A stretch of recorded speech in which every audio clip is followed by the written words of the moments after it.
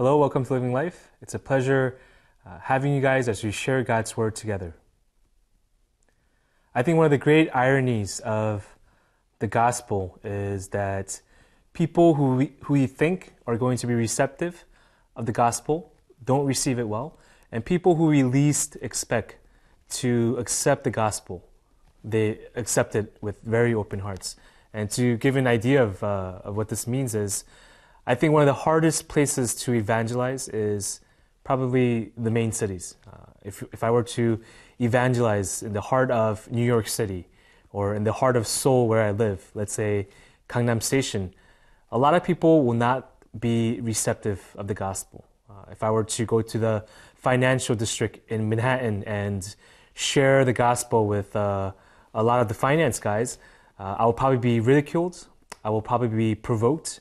A lot of them will call me silly and stupid for preaching God's word at that time, at the hour, and they'll be like, why don't you do something better with your time? And same thing probably Seoul too.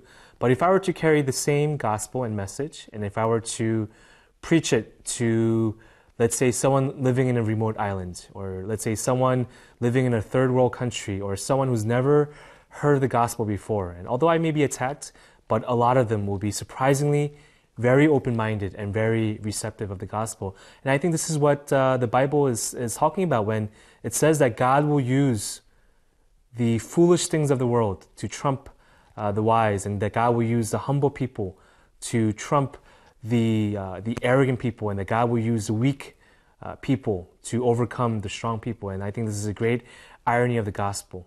As we get into today's word, there is a certain irony where God, He prepared this word, and that God, where God prepares salvation for the chosen people, the Israelites, but they reject the gospel. And when God opens the gospel to the Gentiles, they overwhelmingly, they open it, they receive it with open hearts.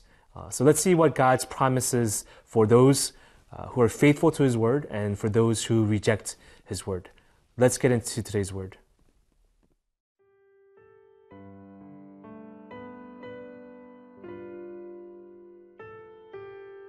Isaiah chapter 65, verses 1 through 16. I revealed myself to those who did not ask for me. I was found by those who did not seek me. To a nation that did not call on my name, I said, Here am I, here am I. All day long I have held out my hands to an obstinate people who walk in ways not good, pursuing their own imaginations. A people who continually provoke me to my very face, offering sacrifices in gardens and burning incense on altars of brick, who sit among the graves and spend their nights keeping secret vigil, who eat the flesh of pigs and whose pots hold broth of unclean meat, who say, Keep away, don't come near me, for I am too sacred for you. Such people are smoke in my nostrils, a fire that keeps burning all day. See, it stands written before me. I will not keep silent, but will pay back in full. I will pay it back into their laps, both your sins and the sins of your fathers, says the Lord. Because they burned sacrifices on the mountains and defiled me on the hills, I will measure into their laps the full payment for their former deeds. This is what the Lord says. As when juice is still found in a cluster of grapes, and men say, Don't destroy it, there is yet some good in it, so will I do in behalf of my servants. I will not destroy them all. I will bring forth descendants from Jacob and from Judah, those who will possess my mountains. My chosen people will inherit them, and there will my servants live. Sharon will become a pasture for flocks, and the valley of Achor a resting place for herds, for my people who seek me. But as for you who forsake the Lord and forget my holy mountain, who spread a table for fortune and fill bowls of mixed wine for destiny, I will destine you for the sword, and you will all bend down for the slaughter. For I called, but you did not answer. I spoke, but you did not listen. You did evil in my sight and chose what displeases me. Therefore, this is what the sovereign Lord says, My servants will eat, but you will go hungry. My servants will drink, but you will go thirsty. My servants will rejoice, but you will be put to shame. My servants will sing out of the joy of their hearts, but you will cry out from anguish of heart and wail in brokenness of spirit. You will leave your name to my chosen ones as a curse. The sovereign Lord will put you to death, but to his servants he will give another name. Whoever invokes a blessing in the land will do so by the God of truth. He who takes an oath in the land will swear by the God of truth. For the past troubles will be forgotten and hidden from my eyes. I want us to examine verses 1 and 2. I think they carry very important things that we need to know about this text. I revealed myself to those who did not ask for me. I was found by those who did not seek me. To a nation that did not call on my name, I said, here am I, here am I.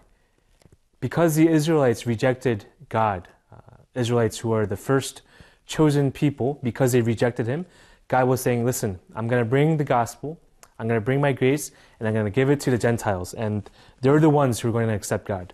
Verse 2 says, all day long I have held out my hands to an obstinate people who walk in ways not good, pursuing their own imaginations.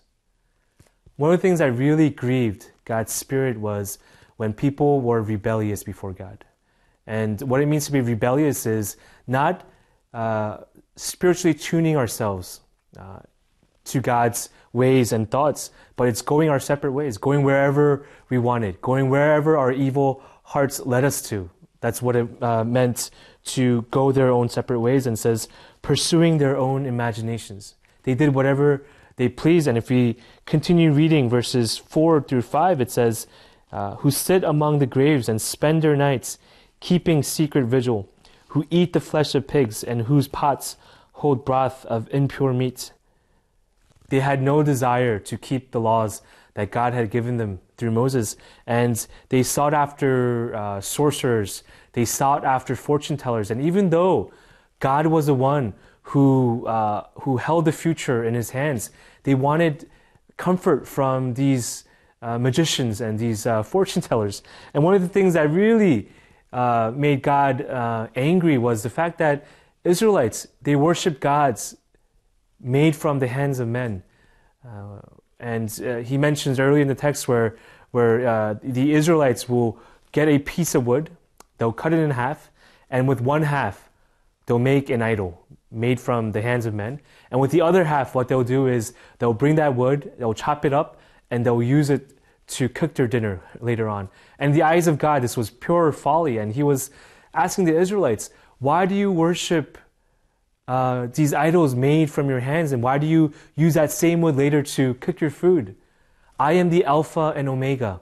I created the heavens and the earth, and I have chosen you as my people. I have called you by your name. I have known you before you were created in your mother's womb. I know the exact hair count that you have.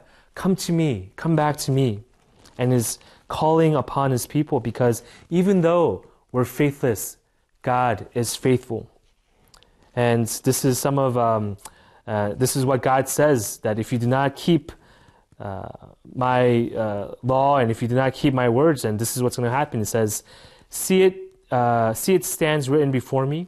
I will not keep silent, but will pay back in full. I will pay back into their laps both your sins and the sins of your ancestors, says the Lord.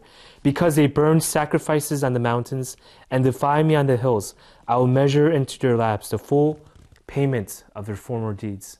This is the justice of God.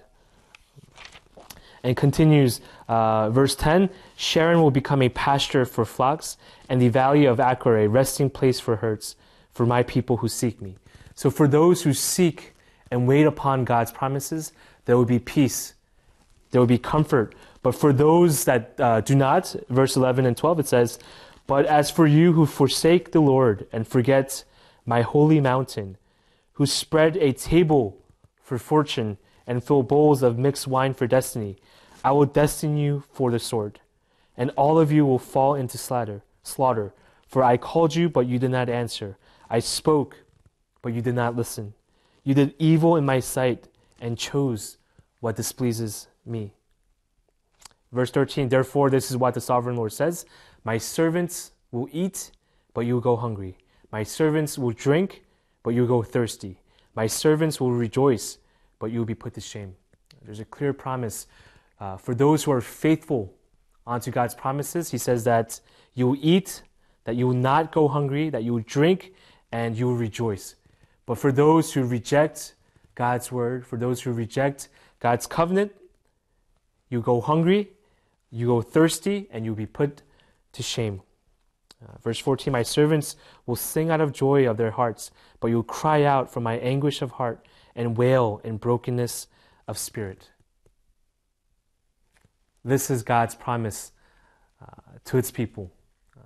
Even though the Israelites rejected the gospel and God's word as his chosen people, God will extend his promise and will extend his covenant to the Gentiles surrounding Israel, the Israelites. And as long as whoever it may be, Israelites or Gentiles, whoever receive God's word, whoever waits upon God's promises, they will receive his everlasting covenant and his promises. Let's go into time of prayer.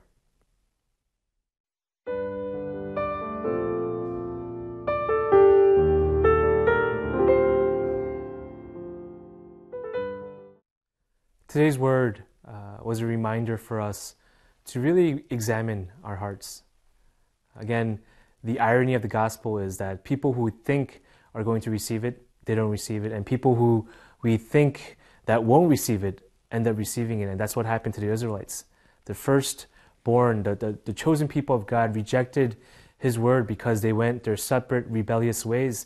And God extended his promise to the Gentiles and they received his word. So I think it's a reminder for us that God's everlasting covenant, that his promise of promises to fill us with food, to fill us with the Spirit, to give us everlasting water, to make us rejoice.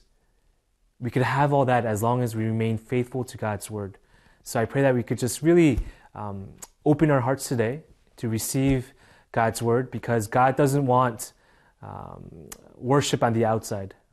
We could go to church all we want, but if we don't worship in spirit and in truth, it serves no purpose. You could go to church for 20 years and sit in the same row, sit in the same seat, but if you're not worshiping with your heart, I don't think that's what God wants. God wants true worship.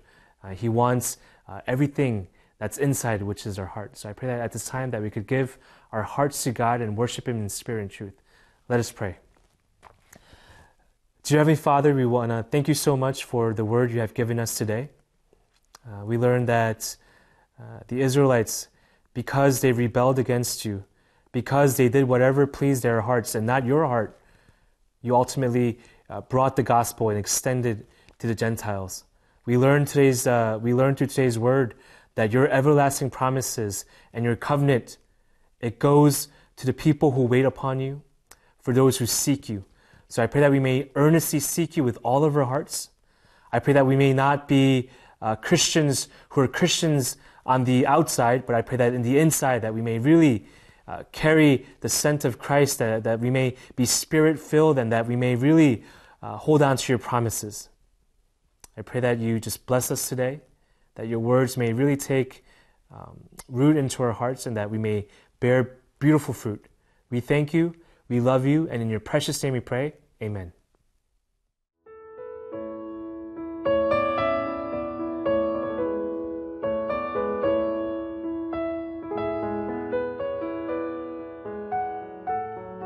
이 프로그램은 시청자 여러분의 소중한 후원으로 제작됩니다.